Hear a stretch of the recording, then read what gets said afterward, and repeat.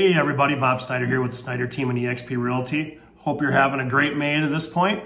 Just wanted to give you an update on the 16 county metro area, a market update for you, which does include part of western Wisconsin as well. April was a super strong month. We had a 20.9% increase in new listings from this time last year.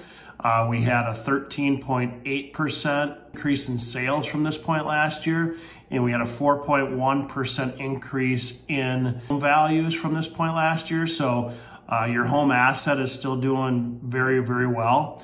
Right now, our average market time, that means once we get your home on the market to when it actually goes under contract, is about 45 days.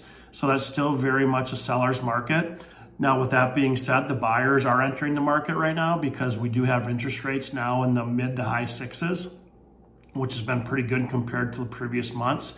And I think the buyers are at the point now where they want to make sure that they're taking advantage of the continually increasing home valuations out there. So they are definitely jumping in. So we're keeping busy with buyers as well as sellers right now. So if you're thinking about putting your home on the market, right now is a great time, especially being May, as we're heading into that summer market. Usually one of the strongest times to put your home on the market, as well as if you are actually a buyer.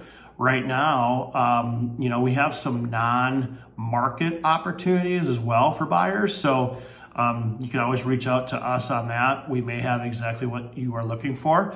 But anyways, great time to enter as a buyer as well. So the market is really participating well, which is pretty typical of an election year. So we're excited about that, and we're excited about the prospects of our clients going into the market and being successful as well. So Bob Snyder with the Snyder team and eXp Realty. Hope you enjoyed this market update. And as always, feel free to reach out to us if you need anything at all. Thanks.